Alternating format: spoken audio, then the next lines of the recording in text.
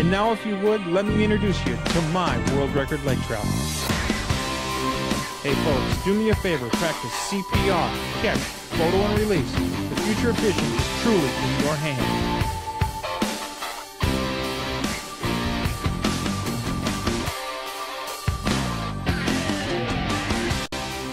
Hi everyone, Bob Mehsikomer here for Grant Rods. You know, muskie fishing's a tough deal, and the job's not done till she's in the bag. Well, how do you do that? It's pretty simple. You need big dog rods from Grant Rods. For your next rod, call them at 847-577-0848. Building custom rods since 1983.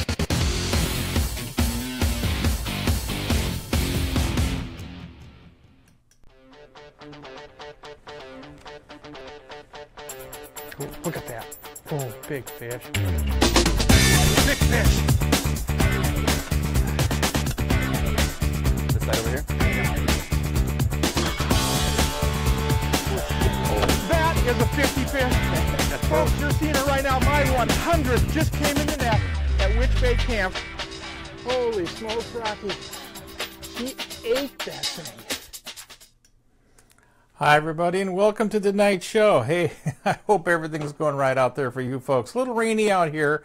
We had a little bit of weather come through today. So anyway, we had a couple of interesting emails this week that I need to pay attention to. Quite frankly, they were very enlightening, to be perfectly honest with you. And what I'd like to do, if you don't mind, is I'd like to go through some of those emails and bring you up to speed as to what we're going to do tonight and why we're going to be doing it. I had a gentleman that sent me an email, and I'm going to read it, sort of paraphrase it as I go through it, if you don't mind. But it says, "Hi Bob, I want to commend you on Fishing Sticks videos so far. They're very instrumental in fostering my interest in muskies. And from a very young age, he's been watching our show since the Thunder on the Water days, and he looks forward to more of the same kind of content we're bringing forward now. That being said, he wanted to applaud us for bringing Marv Kiley and the M&G spinnerbait to the forefront, and he wanted to ask me a little bit about the big fish that we lost on an earlier show on a spinnerbait on a point. And that being said, I'll tell you what happened with that. We had an enormous frontal system coming down. We had a 2-day blowout of the northeast, and it was blowing literally 4 or 5 foot rollers coming through right down the pipe on us. And all we did was finally get fed up with sitting there on shore, and we decided to go out and work some areas. So we were finding calm spots is what we were looking for, and I literally went down alleys and alleys and alleys of islands until I hit the end of this little island, had a little cabbage bed on it. It was tobacco, the big brown leaf cabbage. And that said, she was there. She was pushed back in that dead calm part of the lake, and it was an interesting fish. We've showed the video here on our show previously, and it was an exciting fish. By all intents and purposes, one of the biggest fish I've ever had on hook or line, and it was really kind of fun. It really was. But that was about it. There's not a lot of magic to what we do. Oftentimes it's just frustration. It's just going out and dealing with the elements you have to deal with. One of the biggest things I've had to deal with over the years is the rumors that people say we've got people out hunting fish for me, that they'll go up and they'll find a fish and I get to go in and fish behind them. That's so much nonsense, it's unbelievable. I would bow anybody to come forward and go hand to hand with me, and whether it's on the phone or on the show here, and tell me how many fish that they've gone out and quote unquote found for me so I could shoot a show. It doesn't happen that way. We have monster conditions just like you do when you're fishing. We have to deal with them just like you do when you're fishing, and we have to sort it out. And we try to sort it out as quickly as possible so you guys can get a hold of what's going on. And that's the element that we're dealing with most of the time. So tonight what we're going to do is We're going to take on another one of his questions. It's a pretty interesting question, to be honest with you. He says he has a couple of questions he'd like me to deal with, and one of those is a conversation he had with Rich Tuomi, who was our general manager at Simply Fishing when we were doing that television series. And it relates to a muskie I caught, a 56.5-inch fish. And the truth of the matter is he wanted to know why there was a 5-year generation between the time I saw the fish the first time and I actually caught the fish. Well, I want to correct him a little bit. I don't know if Rich misspoke or if the story has just kind of evolved over the years, but it was a 3-year process. We got up into the Lake of the Woods. We were fishing out of Ontario Wilderness Houseboats, Rentals Limited houseboats, and quite frankly, we were up in the gut of the lake, if you will. We were so far away from where other people were fishing muskies, it wasn't even funny. Those that knew or claimed they knew Lake of the Woods at that time didn't even find us up there for 5 years. We had this water totally to ourselves when we were there anyway. During that window that we were fishing, never ran into another muskie fisherman, period, any place. And that being said, we were faced with one of the most irregular conditions you can imagine. This is in 1988. This is when we actually had hot summers. It was a summer of what we call the drought. And the truth of the matter is, it was so hot in that houseboat that at night we had every fan going and every window going and ice sitting in front of some fans just trying to cool it off so you could sleep. We're talking about temperatures during the day that were literally feverish. And at night, they weren't cooling off much either. But the year that I found the fish was 3 years earlier. And I was in there and I was pulling a jerkbait off of this little rock structure. And behind the rock structure itself is a large, large cabbage area. And I'm actually going to explain this to Jim Gracca when we do the school, or when we do the outing together up at Witch Bay this year. I'm going to tell him what brought me there, and I'm going to share it with the people who are there at Witch Bay with us and wanting to fish muskies with us during that week, and that's basically the third week of August 2018. But I was telling Jim that there are a number of things I look for when I start hunting fish, when I start trying to find fish. And one of those is find areas that will gather fish. It'll give me a society of fish. Well, I was using some of the fundamentals that I use to find fish in this manner, and I pulled up on this spot, and I'm bringing back a jerkbait. Like I said, bringing back a reef hog, as a matter of fact, and this gargantuan comes out behind it, and she just sashayed side to side with it. I mean, she owned the world. I mean, she was going to do what she wanted to do, and there was no offensive bets about it. She was going to rule the world. And that said, I worked her and worked her and worked her for the time we were there, and I just couldn't get this fish to perform. Couldn't do it. Came back the next year, and uneventful. Well, what we did that following winter is we decided to start researching really what we were doing. We were taking extremely frequent pH readings. We were taking extremely frequent oxygen level readings. We were carrying very sophisticated lab equipment with us so we could literally take dissolved oxygen levels in the lake we were fishing, and we were trying to correlate when we were seeing our fish as opposed to when we were not seeing our fish, and then being able to draw from that where we were seeing our fish. And all that said, we learned a mountain full of information. I mean, a mountain full. My boat was literally a laboratory for years and years and years. I developed the matrix. I developed an algorithm that really breaks down muskie fishing to the nth degree as part of this. Well, let's jump forward slowly. As we started to understand what was going on with the water temperature and what was going on with the pH levels and what was going on with the oxygen levels, we became better anglers, a lot better anglers. And then we started to sew into that John Alden Knight's sonar tables, because I still to this day, to this very moment, believe there's an influence in those periods. And if you know where you need to be and you put yourself in those periods, chances are pretty good you have an opportunity. So all that said, jump forward to the point where we make contact with the fish. After Mike Giefer and I had seen the fish the year previous and I couldn't get the fish to go, Dr. John Schneider drew the short straw, and he was going to be in the boat with me that week, and we were going to work hard. And I told John, I said, John, listen, we're going to fish a good deal on a couple of fish, about five really big fish. And we're going to focus on the intel that we've derived over the last 3 or 4 years, and we're going to start to implement this as opposed to throwing it at the wall, if you will, and seeing what sticks. And the second day we were there, I pulled this fish up, and I just went, oh my goodness. Now, John's in the back of the boat, didn't get a chance to see it, wasn't there. And it was out on the face. It was out on the same place that I had seen it before. But our conditions turned incredibly sunny and incredibly hot, and that forced that fish to do different things. What we were looking at in those days, folks, was an element that was, we were talking about dissolved oxygen, okay?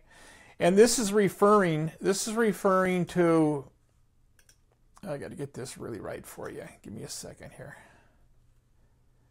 It refers to the level of free non-compound oxygen present in the water or other liquids. It's important. It's an important parameter for assessing water quality. And trust me when I say that if it's out of whack, the fish we're looking for won't be in the system. They simply won't be there. If we look at the importance of dissolved oxygen for aquatic life, dissolved oxygen is necessary for many aquatic animals as they use oxygen in respiration. It's incredibly important, especially where we're going here. There are a number of things that we pay attention to: bottom and sediment, organic materials, the body of the water itself, the content, the physical makeup. All of this stuff gives you some visual of what you can expect in terms of oxygen levels, but it's not the type of thing you can measure. You need the equipment to do that. And what I'm talking about is fertile waters will have a tendency to be way more oxygenated than infertile waters will. So if you're fishing oligotrophic systems, chances are pretty good you're not going to have the rich oxygen levels that we were encountering while we were on this particular shoot. And the use of dissolved oxygen analysis, well, determines the health and the cleanliness of a lake or a stream. This is what I'm talking about. The fertility will alter that oxygen level. Use this to, if you will, determine the amount or the type of biomass the freshwater system can support. Use it to determine the amount of decomposition occurring in the lake or the stream that you're fishing. Again, relative to something you can visually identify with without carrying very sophisticated equipment. The equipment we were using was laboratory grade equipment, and it took not only a lot of skill to use it, but it was very fragile. Well, where does oxygen come from? In the world we're living in right now, in the fish that we're about to talk to, the oxygen we're talking about comes from plant life.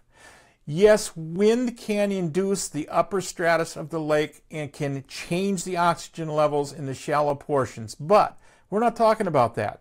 Yes, currents can change the oxygen level, but we're not talking about that. We're talking about the weeds. We're talking about the vegetation.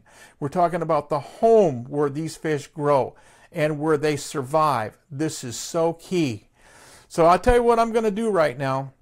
I'm going to take 2 seconds and I am going to shut up and I am going to let John and myself explain to you exactly what was going on, how we found this fish, why we found this fish, and then when we're done with this, we can break down some more of the elements that took us to where we're fishing. Schneider, on Lake of the Woods, we're going to challenge one of the biggies of all time, a 56.5-inch muskie. Our conditions on July 11th, 1988 were simple. Our winds were calm, our air temps were 80 degrees, our water temps were 82 degrees, and our skies were clear. Folks, this is back when we had the drought, the era of the drought, 1988. As we break these fish down, we're also going to look at solar tables, lunar periods, and periods of activity that might enhance your capability or your probability of catching one of these fish. We're going to use John Alden Knight's solar tables to help us along. Let's take a look at our time of catch, 8:50 a.m. Take a look at your AM periods. Your minor's at 3:30 and a major at 9:35. A little ahead of the curve, but there's an influence nonetheless. Our moon phase on July 13th, well, folks, we're dealing with a full moon. Sunrise 5:45, no big influence here. We're taking a look at walleye, perch, smallmouth, and sucker as the main forage in this area. However, we have another phenomenon to deal with called photosynthesis. Let's listen now as Dr. John and I discuss it. It's critical here, Bobby. You have a large food shelf with lots of weeds producing oxygen. So the forage has plenty of room to come in, feed on all the little zooplankton and the phytoplankton that you see in the water floating. And brings in the little fish, the bigger fish follow in. I think too, John, what you've also got in here is even early in the morning like this weed's already creating quite an umbrella as far as the light is concerned. Most people come in here and they fish this stuff, you know, moving in, and they're way back there in the back, and they think the fish have been there all night. And that's not really the case. These fish most commonly, as the evening comes on and the oxygen ceases because photosynthesis ceases, move out to the outside edge. And that's where they'll hold up during the night because the oxygen is actually richer. As plants cease to give it off, they take it back. Yeah, plants use oxygen as much as we do. That's correct. But they're making more than they use during the day because of the sun. So at night, when they're no longer making it, they're actually using up a lot of oxygen. So the real shallow spots that are weed choked, by morning time, have very little oxygen left in them. So as soon as the sun comes up, that whole process of photosynthesis starts over again, and bingo, the fish start to transition back in there. Yeah. They will lay in this stuff in the middle of the day. If you think about it, it's kind of like a forest. You know, if you look at it, the top part of it's real heavy to us. It looks like a weed-choked bay, but underneath you have lots of room. You have kind of like the tree, you know, trunks going down. There's lots of room in there for the fish, including big fish, to move around in. So if you can picture trees on a shoreline, that's what you're actually seeing underneath this water. Yeah, you're seeing all that space, whereas the canopy up on top is real thick. Let's break down exactly what we're talking about. Now, this is an aerial of exactly where John and I are fishing. You'll notice we have about 15 foot of water as our deepest influence in the local vicinity. It steps up rapidly to 10 foot and then up to 5 foot. However, the magic is right in a little area here we call a junkyard bay. This is the type of area where monster fish not only can inhabit, but everything that takes to hold them there will be there as well. Forage, comfort, everything that you need is here, especially in bright sunny conditions and extremely warm water. Check out junkyard bay areas if you want to find really big fish. There you go, Bob. Big fish, Bobby. Yeah. Real big fish. Now, folks, you'll notice the vegetation in the front. This fish right now, this muskie is actually pulling my 18-foot bass boat. Take your time, Bobby. I'm going to get everything out of the way. You want me on the motor at all? Now, you notice the guy in the back of the boat right now handling the net? Well, Dr. John's got an IQ of at least 2 times room temperature, and he can't get that Beckman net open. How do you get the net out?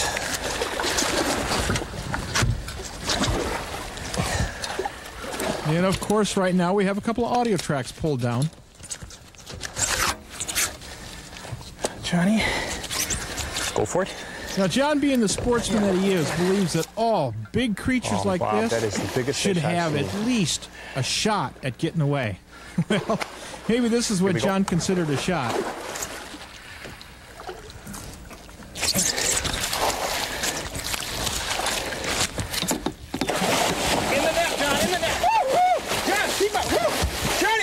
Well, I guess you could say, folks, that's what you're looking for. Let's find out exactly what we were looking for. You note the vegetation just beneath the surface. Fact is, some little bits of it were actually penetrating the surface. Beneath that canopy of vegetation, be it milfoil, be it coontail or cabbage, there are open alleyways that these fish will use. We call them sub-vegetation superhighways. And mixed in that are smallmouth, perch, even northern pike, which act as forage for the muskie. Whenever they come in contact with this vegetation, they leave a scent trail that the muskie uses while in this environment. Now, truth of the matter is we have increased oxygen, dropped temperatures, and perfect conditions to harbor big muskies. This is an absolute pig fish. This fish right here is 56 inches long. We just measured her in the bottom of the boat, and I gotta put her back. Release her, let her go, Bobby. That's a king of the No, freshwater. Johnny, that's the queen. Right there. No better. Work her nice and slow. If you're going to catch these big fish like this, these super fish, folks, you got to learn to handle them. Well, like I said, we put it together. Now, there were an awful lot of things going on. There were an awful lot of things that we were being talked about in that video. And we all know that we can be just absolutely mesmerized by really, really big fish. So let's kind of recap what we're talking about. The tree line, if you will, that we're talking about is critical. When that water temperature gets so hot that the fish slide underneath this canopy to cool off, you know you got water temp. You also have another element that's in there, the pH. Now, pH is not something you can fish by because pH changes regularly in a lake throughout the day part. You can go in, drop your pH meter, get a pH reading at 10 o'clock, come back at 2 o'clock in the afternoon, and it'll be changed. It's almost without question. So consequently, pH isn't something you can fish about, but you need to know what it does to the fish. So let's assume for a second that that muskie likes to be at around 7.2 to 7.4, and let's say 7 to 8 pH level. So consequently, that being said, now there's a big scale too between 7 and 8. Trust me, it's not just a jump between 7 and 8. There's a scale there. So that being said, that's where that fish is comfortable. That's where that fish is functioning. This is one of the reasons that we don't remove fish from an area, take them to another area and release them, because quite frankly, the conditions in being part of that, the pH, aren't the same as where you took the fish out of, and it can alter the fish, the physiology of the fish, if you will. What happens to a fish when the pH is out of whack is they can't absorb the oxygen. Now, we're talking way out of whack. We're not talking a 0.234, but we're talking way out of whack. If that pH gets way out of whack and you move it from one spot to the next, it can't absorb the oxygen. Now, it can drop down in the column, it can try to get comfortable, it can try to find the pH that it was relative to, but you will rattle the system of the fish. So you got to be aware of that. The water temperature. We've talked before about that water temperature being critical. When that water temperature is up at 80 degrees, which is what we had in this period during this particular shoot, there's no way you can catch these fish. So we were up at daybreak. I mean, literally off the houseboat as early as we possibly can. Our game plan was to fish until 10 o'clock each morning and back off the fish and go back after them late in the evening and take advantage of the coolest portions of the day. You know, this is way back in 1988. This is before we really understood, too, the real comfort zone of the fish. That said, John and I, up very early, we went out, we took oxygen levels. Well, we took oxygen levels the night before. During mid-afternoon, late in the evening, we took our oxygen levels, and we were getting about 11 to 12 parts per million around our weed bed. I mean, inside of it, inside those clustered coontail areas that we were fishing, about 11 to 12 parts per million. Now, the fish doesn't require 11 to 12 parts per million. It doesn't do that. But it's just like us. We can be in an oxygen-rich environment and it not harm us. If we go into an oxygen-depleted environment, we're in trouble.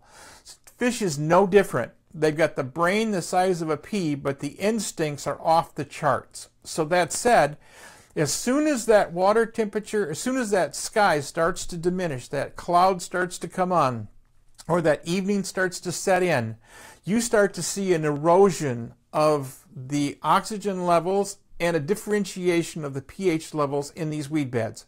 And what happens overnight while this depreciation's taking place further back in the weeds is the fish saddle out to the edge. They come out there and they become a predator on the edge. Now, we're talking about edges where you've got slight pockets you can fish into. We're not talking about being buried in the muck and the mire of the weeds. We're talking about being out relatively close to clean, deeper water.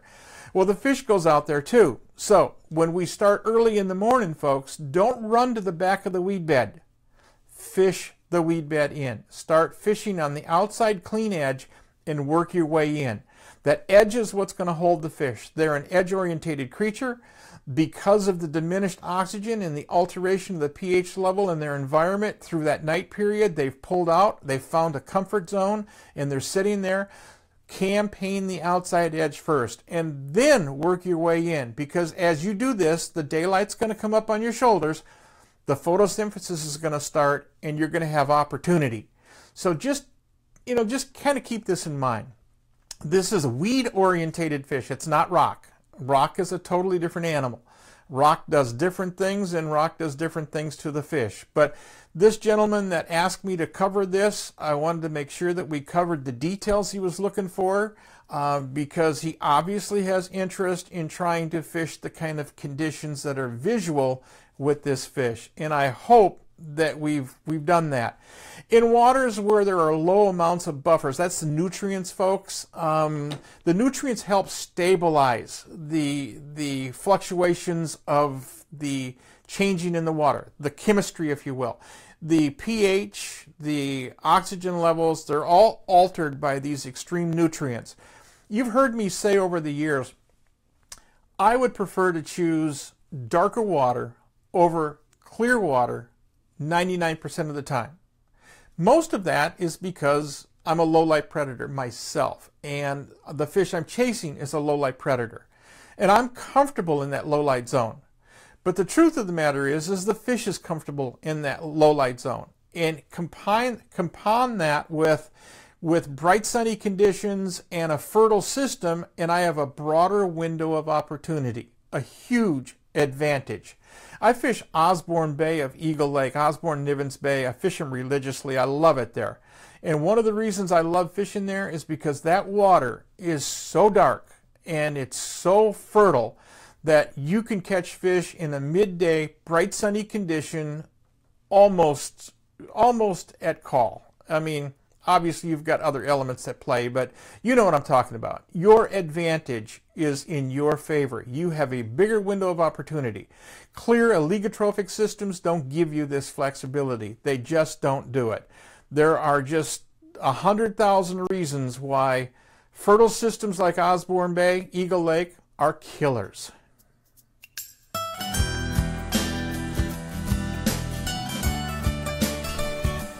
Bring her back. Oh, hold tight. Hi everyone, Bob Mehsikomer here. You know, I've got a place, a very, very special place in my heart. It's Osborne Bay. It's been excellent. Randy did a great job guiding service. Randy started taking us out when I was 10, and we've been catching big muskies ever since. The accommodations here are fantastic. Check out Century Lodge on Osborne Bay. Come on, bring her back. There, on your left, you can almost see it. One of the most magnificent sights on the planet. Lake Athabasca nestled just below the 60th parallel. Lake Athabasca hasn't changed in nearly 1,000 years with its pristine shorelines, pure crystal clear water you can actually drink, and countless fish. Boy, has she got fish, that is for everyone willing to travel to Otherside River Lodge. From the magnificent world-class northern pike that prowl these waters to the oldest and biggest lakers on the globe, Athabasca has it all. Otherside River Lodge caters to the true sportsman seeking an all-American plan guided package with 3 incredible meals a day and memories you won't find anywhere else.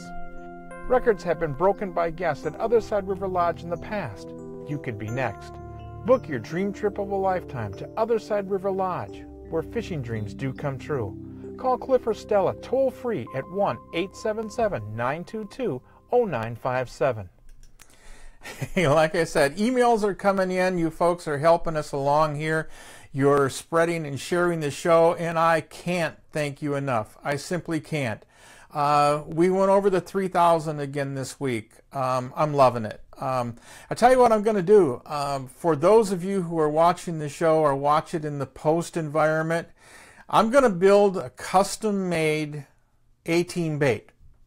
And for those who share, they share the show, they share this Facebook show, I'm going to draw from that name of people who are in that shared list, and I'm going to ship you a brand spanking new custom-made 18 bait. Yeah, that's not screwing around. That's a $30 lure, and I'll send it to you for the simple purpose of helping us grow. Share the information we've got here today. It would be greatly appreciated, and I'm telling you, it's the easiest way to do it. If you would, email me, Bob Mehsikomer, Bob.m at FishnStixTV.com. That's Bob.m at FishnStixTV.com. And I will give you all the information you need. I'll even send you back a picture of the lure you can get. But you gotta do me a favor. You gotta get out there and you gotta share what we're doing. That's what it's all about. Like I said, we've getting emails from viewers, and they're coming in from all over the world. Fact is, I was talking to a guy over in the UK yesterday or day before yesterday that's watching our show over there, and it is so gratifying to hear people compliment what we're doing, because it's educational. It really is. And here's one of those gentlemen. He's not from the UK. He's from right here. This is Rory Smith, and Rory sent me a letter. He said, Bob, let me start by saying I'm a huge fan. I finally joined the 50-inch club thanks to your A-Team Assassin. So that, again, there's nothing more gratifying to see somebody catch their personal best on a lure you created, designed, built, and sent to them. But that being said, he goes on to ask me questions. He wants to go up fall trolling in Mehsikomer on the Winnipeg River. And I got to be perfectly honest with you, I'm not a troller. I've said it 100,000 times. Trolling is not my forte, but reading water is.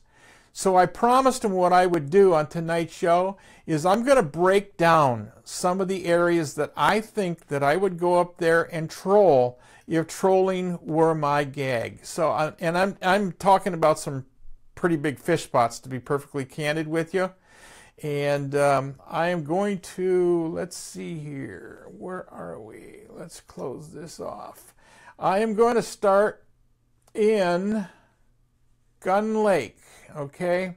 Now the reason I'm starting in Gun Lake is because there is a, let's see, where are we at here? Let me find you folks.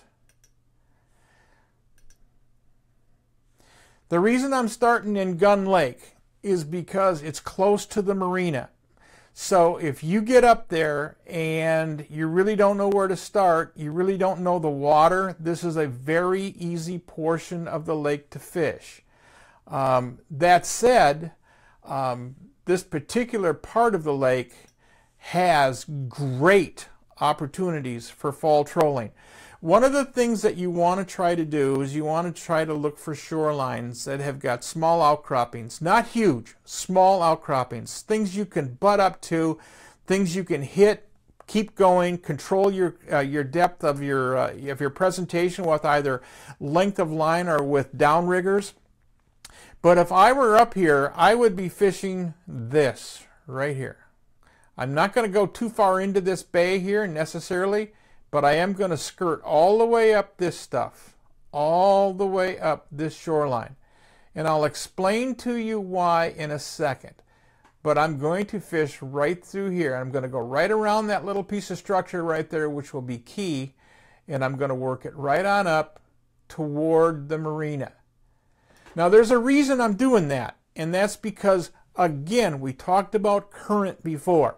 Current is critical. It's even more critical on the Winnipeg River if you're a fall troller, because not only do the muskies relate to that current, but so do the whitefish and the moon eye and the rest of the other things that are in those waters up there that are forage. Everything uses that current.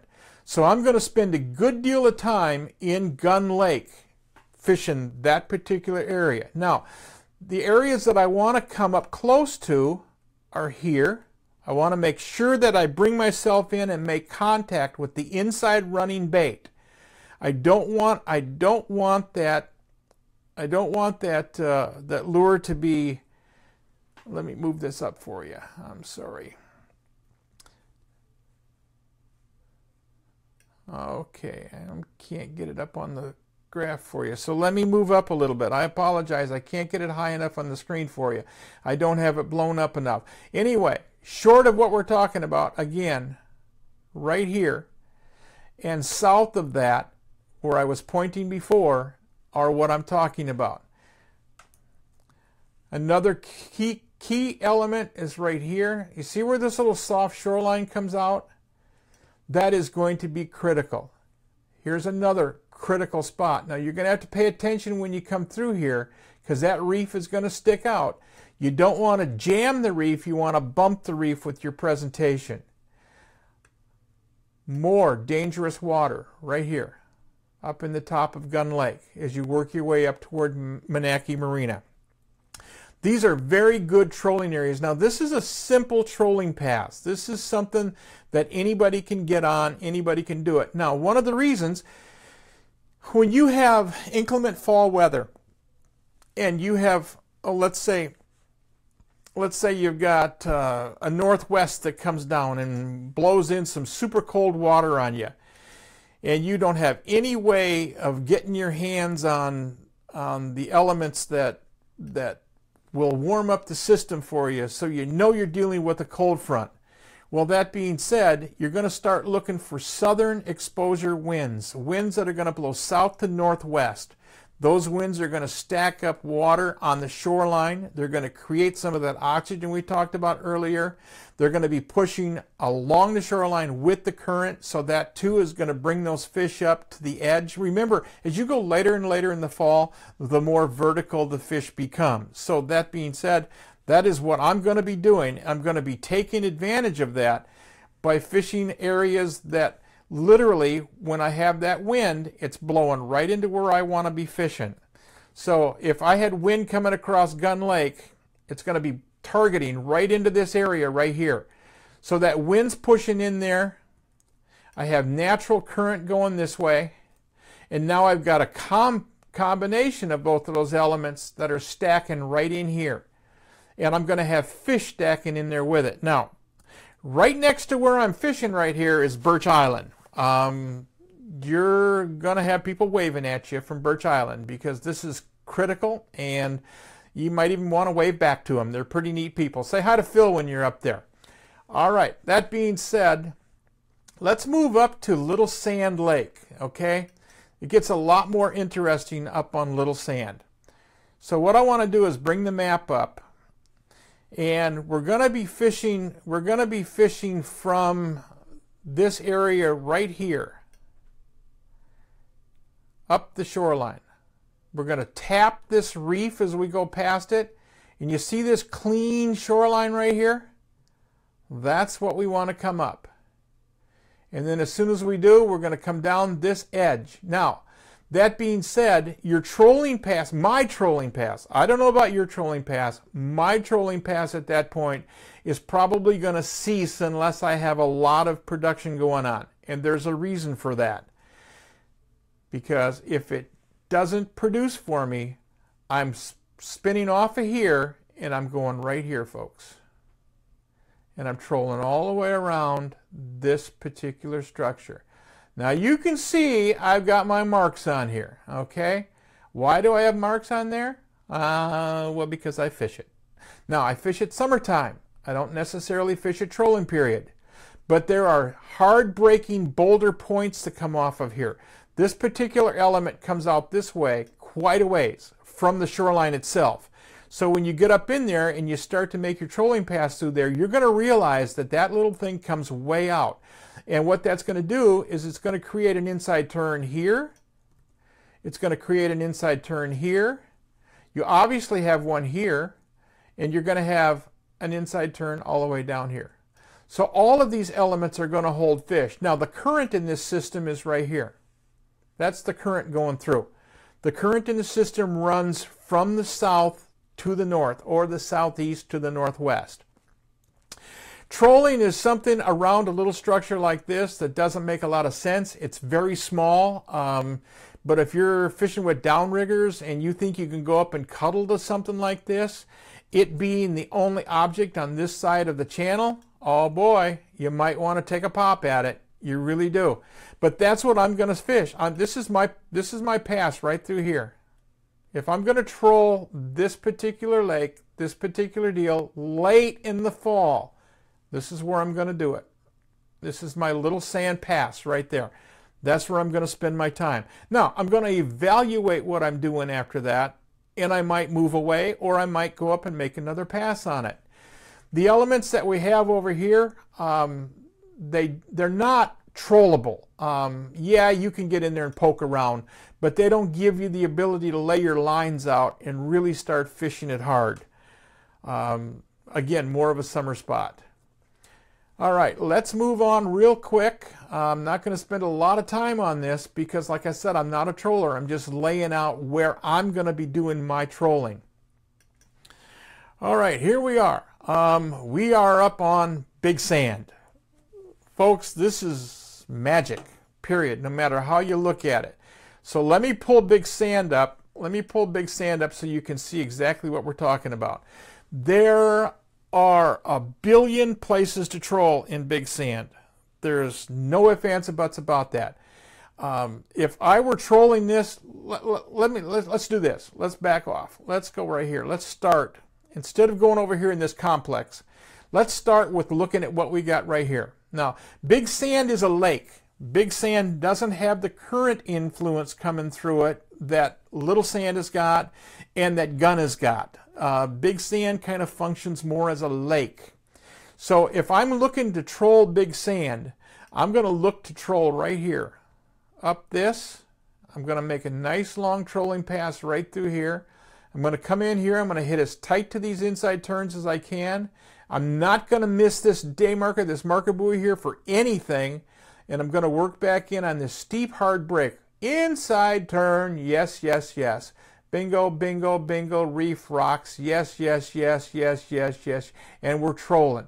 This is what I'm going to do. I'm going to make this pass right here. That's the pass that I'm spending my time on. Now, that's going to take you a good deal of time to troll that. That's a lot of water. And you're going to have to be paying attention to what you're doing. If you run one direction and you don't get bit, don't be afraid to turn around and come back down the other direction.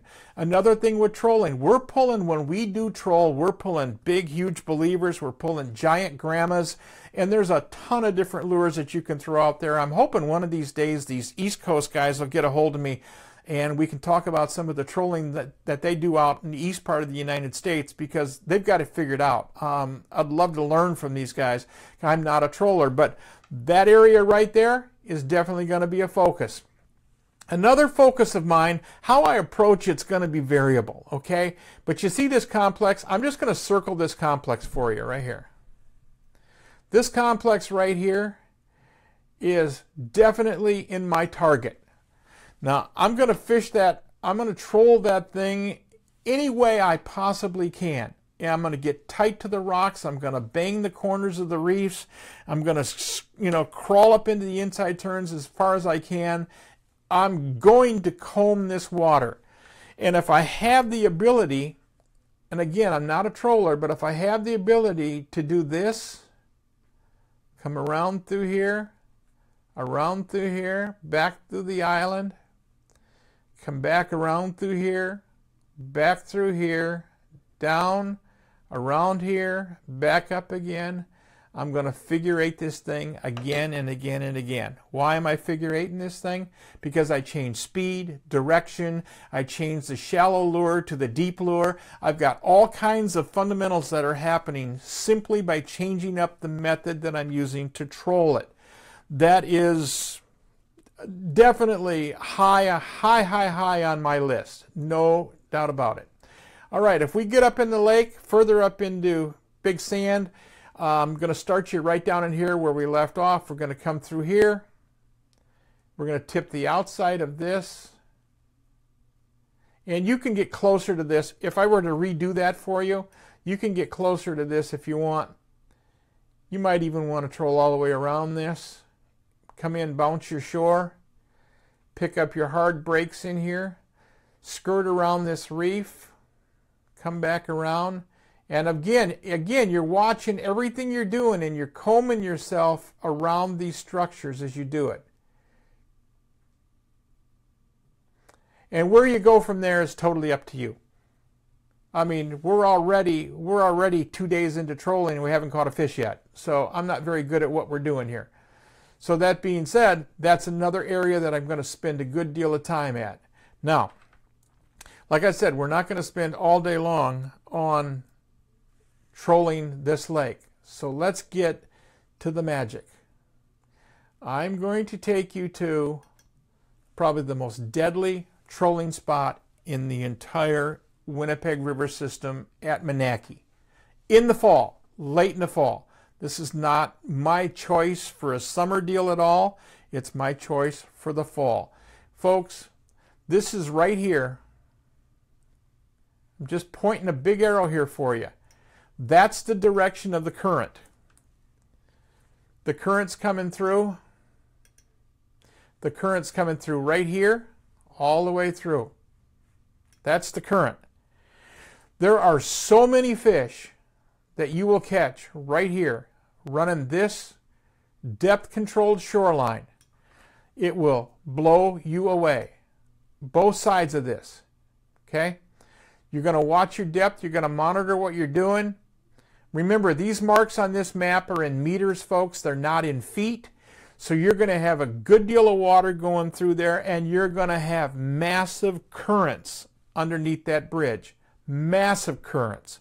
And these fish are going to cuddle right up in there. And they are going to be there for the taking. They are there for you. No ifs, ands, or buts about it. We'll be right back. We'll talk a little bit more about The summer sun never sets upon the Alaskan pike of the Unoko, in the heart of breathtaking Alaska. Evenings will be shared reliving the battles of monster pike.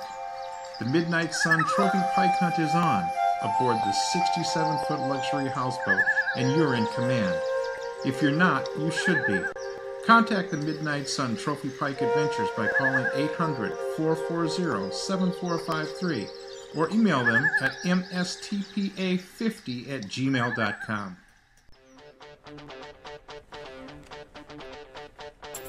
Oh, look at that. Oh, big fish. Big fish. This side over here?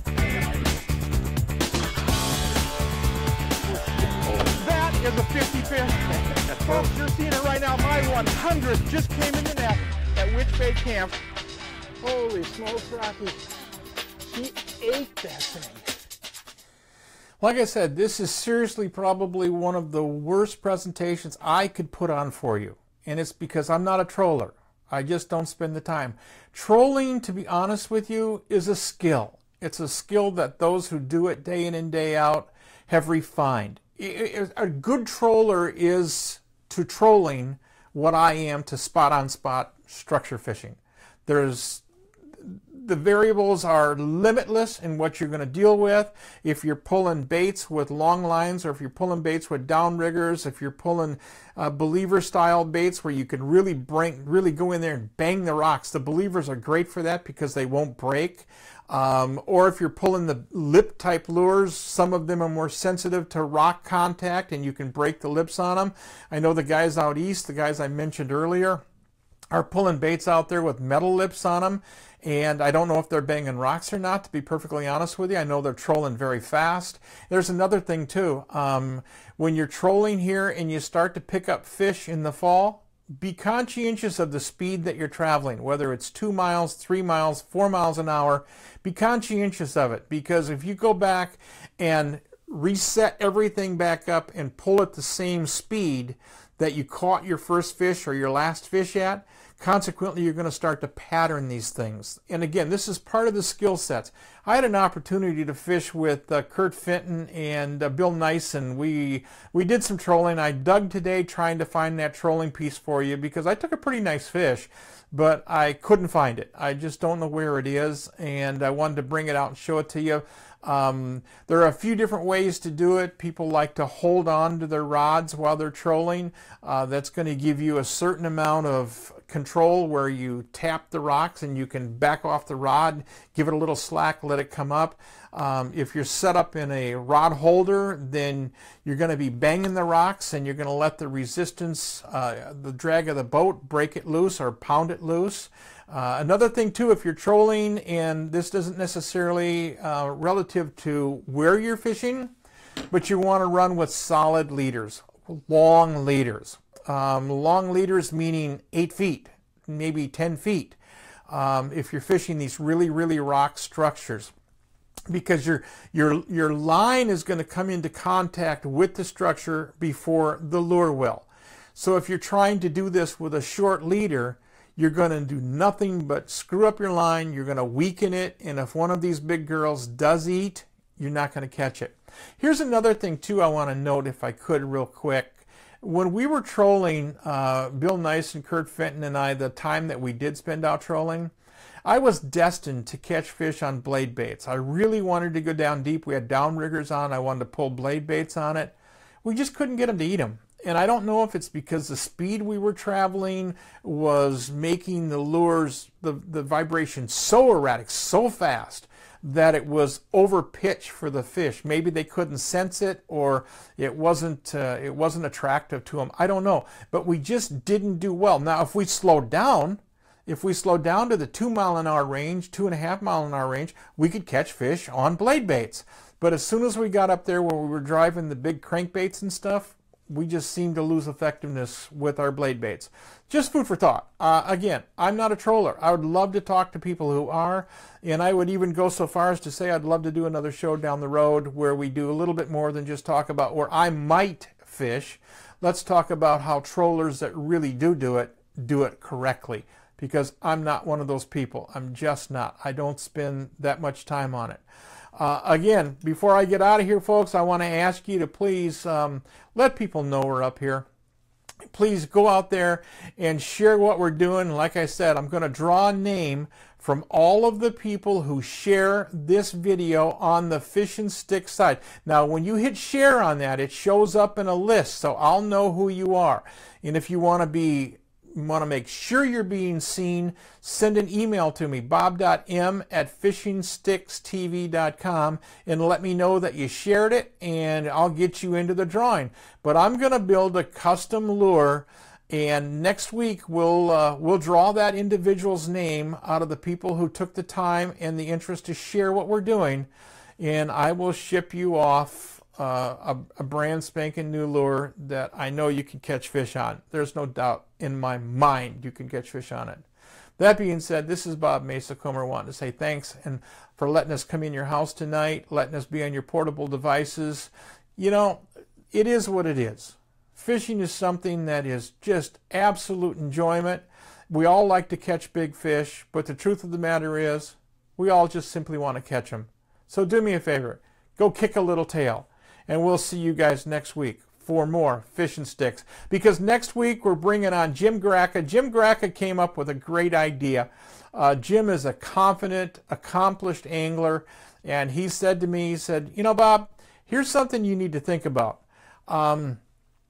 If you look at the size of structure that we fish as anglers, and you really look at the variables that you have to deal with, they're almost out of control. And he has a real neat idea on how to break it down. So we're going to break down a piece of structure, and we're going to break down every element, and we're going to do it multi-species. We're not just going to do it for muskies. We're going to do it for the walleye. How do they work? We're going to do it for the smallmouth. How do they work? We're going to do it for the muskies. How do they work? Northern pike are not going to be in the mix. They're going to be in the summer pattern that we'll be talking. Those pike will be too deep. But the fish that we're targeting, the muskie, the smallmouth, maybe even in some cases largemouth would do the same thing. They're all up on these structures. They're all using them. And Jim Gracca is going to come on board next week, and he's going to send me over some information. I'm going to design an underwater structure that we can use as a teaching tool. And hopefully, if it all goes right, that's what we're going to do. That being said, hey, kick a little tail. We'll see you next week, and thanks. God bless.